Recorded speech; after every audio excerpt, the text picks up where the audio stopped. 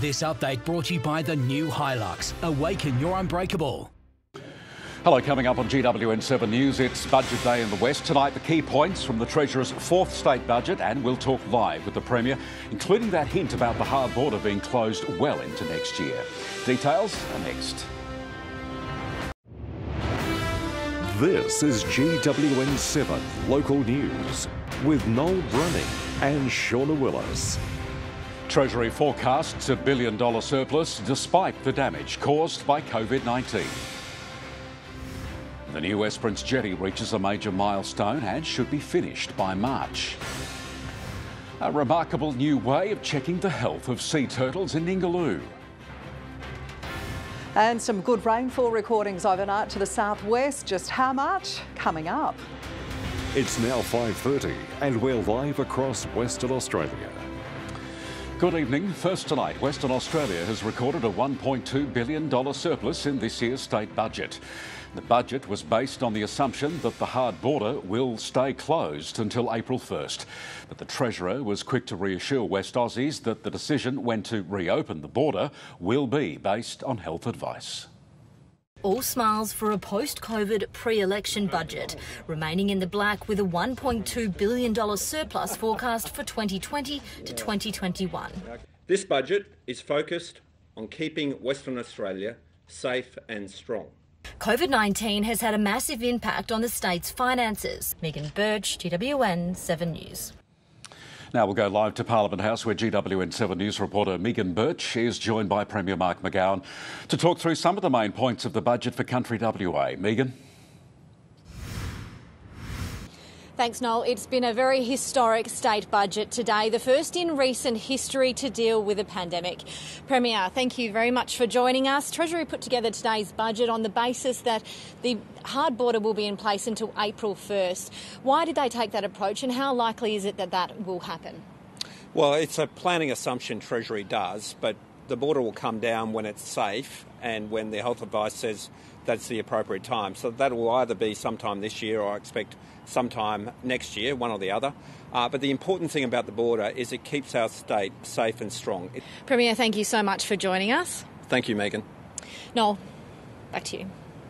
OK, Megan, thank you very much. A 37-year-old Albany man has been jailed after a high-speed police chase ended in a crash which left his passenger with serious injuries. Winston Clive Williams drove at 142 kilometres an hour in a 60 zone on March 13 after failing to stop for police. He crossed onto the other side of Ulster Road while overtaking and hit a power pole which brought down live lines. The District Court judge said his passenger, who now relies on a walking stick, was extremely fortunate not to have been killed. Williams was jailed for 4 years and 6 months and had his licence disqualified for 4 years. He is eligible for parole. Work on the new Esperance jetty has hit the halfway mark despite some setbacks. The Shire says the new jetty's design is very similar to the old one, that at work is on track to finish by March. A milestone for a project a long time coming. Work on the new Esperance jetty has hit the halfway mark. To celebrate, the Shire went on site to take a look. Stephen Thomas, GWN 7 News. Shauna has the latest on our weather now in the southwest. A bit of rain last night. It certainly did. Thanks, Noel. The showers came through with a front rather fast and furious, but that front weakened quite rapidly in the early hours. And so by mid-morning, the sunshine was reappearing. It's been another very warm day to our far north, the trough from the Kimberley to the Pilbara, and another we can see here developing through those central areas. WA's highest maximum, 40 degrees. That was at Fitzroy Crossing, 37 for Kununurra. Broome reached 35, 30 for both Karratha and Newman, where it was a very cool 6 degrees there overnight. Dries through the Gascoyne, 24 in Carnarvon. Drizzle for Geraldton this afternoon, reaching 25. Warm and gusty winds across the Goldfields, Kalgoorlie, Boulder, 26 degrees. Now skies mostly clearing further to the south. It reached 19 in Busselton and Bridgetown. Afternoon drizzle at the Albany Airport, also 19. Esperance went from 10 into 20, and our cold spot overnight was Eucla, 4 degrees. Now let's have a look at where all that rain fell. El Questro in the Kimberley has recorded 44 millimetres. That's up until 9 a.m. Then South Harvey, 39 millimetres. Most of the showers in the southwest fell in just a couple of hours last night. We had 18 mils for Busselton, and Bunbury recorded 16 mils. Now, there is the chance of some light showers again south tomorrow. I'll have your forecast right after sport. Thanks, Shauna. Coming up, the latest technique to monitor the health of sea turtles, and it turns out that the secret really is at the cutting edge.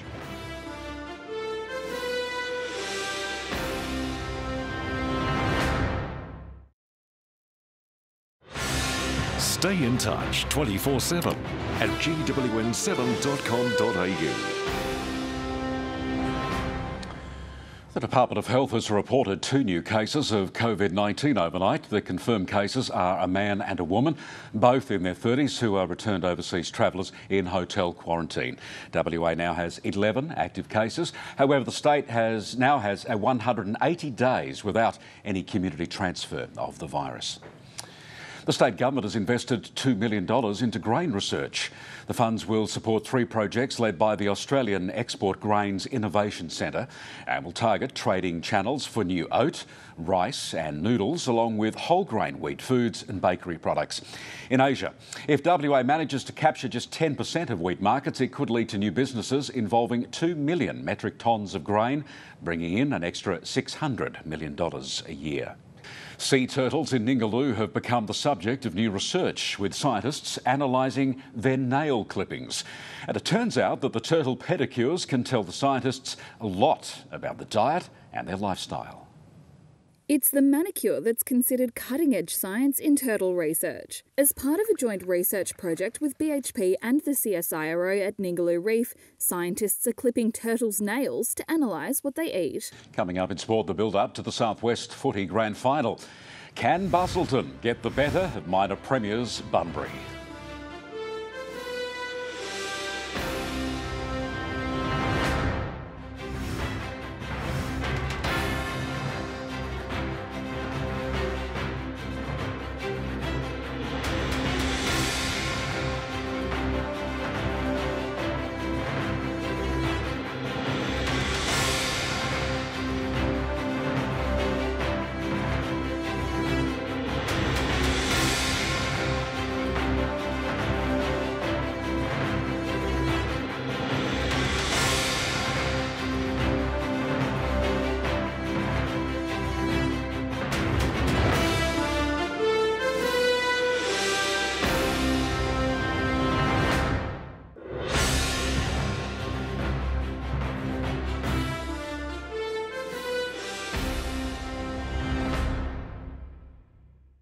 The West Coast Eagles today re-signed 3 superstars for the coming season, headlined by Northampton forward Josh Kennedy. He, along with Shannon Hearn, committed to another season, with both set to turn 34 next year, while star wingman Andrew Gaff has signed on until at least 2024. But over Easter, rising regional star may be weighing up his options. Albany's Jordan Clark is reportedly out of favour with Geelong after a frustrating season that saw him play only 3 games because of injury and form. In Southwest football, Busselton are hoping they'll break a 5-year premiership drought by beating Bunbury this weekend. And they scoped out the opposition last weekend when Bunbury took on Collie. After a week off, Busselton are ready to swoop away with the 2020 premiership title.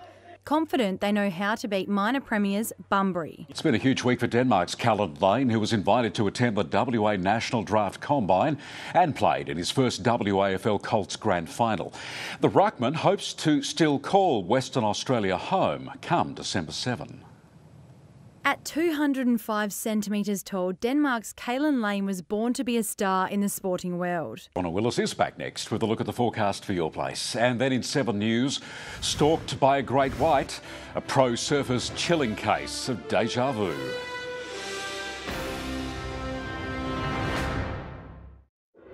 Tonight's weather brought to you by Building for Tomorrow, because every construction sign is a sign of great things to come. Hello, and a very happy birthday tonight to Doris Butler of Mora on reaching 95 years.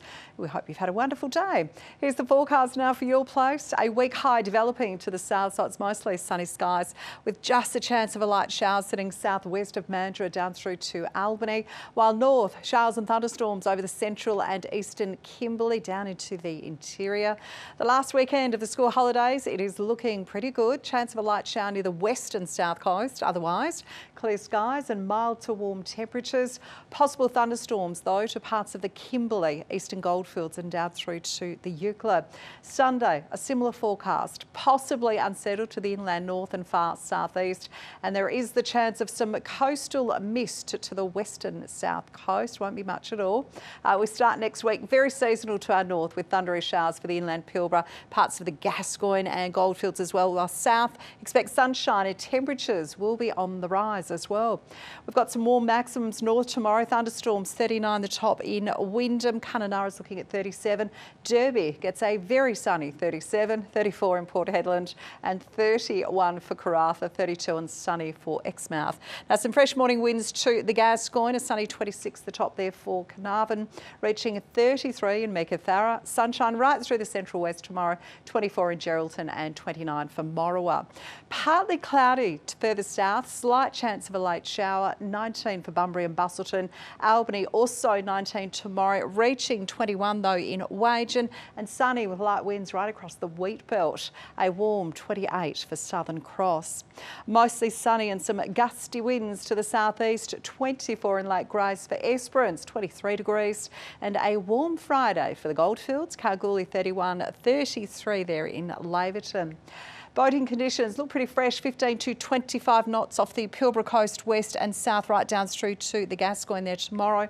On western waters, a swell to 4 metres, moderate winds freshening to 20 knots, sitting north though of Lancelin, and conditions moderate for much of the southern coastline, strengths reaching 20 knots off the Euclid. Or sunshine, 25 the top there in Sydney tomorrow, while Perth gets a partly cloudy 22. Good night. Thank you, Shauna. That is GWN7 News for this Thursday evening. We'll be back later with news and weather updates. For news at any time, you can go to our website, GWN7.com.au, or follow our stories on social media. 7 News from Perth is next. More on the budget coming up from our team right around the state. Good night, Western Australia.